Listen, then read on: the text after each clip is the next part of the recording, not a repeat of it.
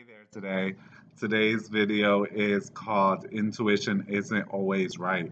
If you like our videos, you want to donate cash symbol at Cash App, you can make a donation like lots of other people already have, cash symbol HectorSalva, or via PayPal help at mysticalwork.com. If you like the video, click like, go ahead and subscribe to this channel to learn lots more on spirituality and spiritual information. So today's topic is intuition isn't always right. Before I get into that, also, we're in March 2021.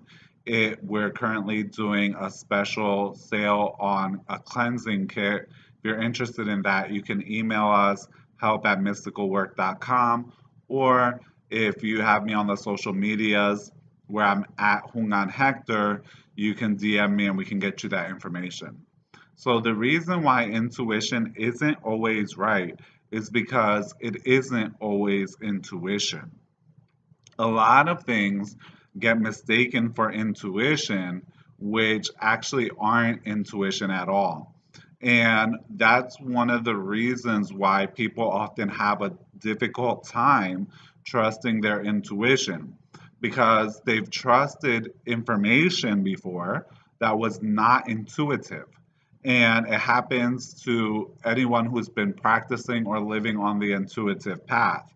Although a lot of people don't like to admit it, it happens, it's normal, it's very quite normal. Because there's a number of other blockages and other influences or other voices that will be trying to communicate their messages to you. And it takes time to clear this out so that you can clear out the space for the intuition to actually come through.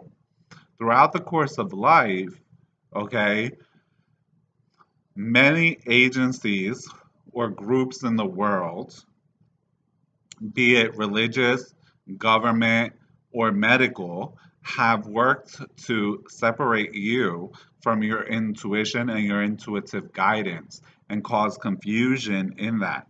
Everyone has intuition, but not everyone is aligned or connected with their intuition. And this is a normal thing that happens. And it's not really your fault. If this is going on with you, it's not your fault. And it's not your fault because the whole systems are set up to cut you away from your intuition so that you can be more easily manipulated and controlled by society at large for what they need you for. So what has to happen in order for intuition to start to actually work is that those blockages and those voices, all of that needs to be cleared. And this is usually done with a proper spiritual worker who knows how to do this with you, right? Then after that, an alignment needs to occur where you get aligned with with your intuition. From that point, then actual trust in the intuition can be built, and knowing the difference between intuition and non-intuition, right? There's lots of false sources of information that will come in and can act as the intuition. And this is the reason why intuition will then be off. It's because it's actually not intuition at all, but it's actually other sources of information which you mislabel as intuition. And I hope that this has clarified for you something and has helped you in getting like an aha moment as to why certain things are the way that they are. And if you need help and you would like to get in alignment with your intuition so that you're living successfully, because what does intuition do for you? It guides you down the path towards your success.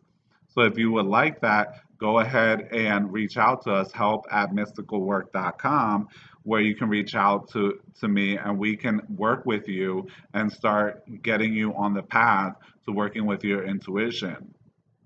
It's one of the keys to success. So many blessings to all of you. If you like the video, go ahead and click like, go ahead and click a thumbs up. Subscribe if you like the channel. Many blessings to all of you. Again, if you would like to make a donation, Cash App, cash symbol HectorSalva, or help@mysticalwork.com via PayPal. And many blessings to all of you. Keep the faith.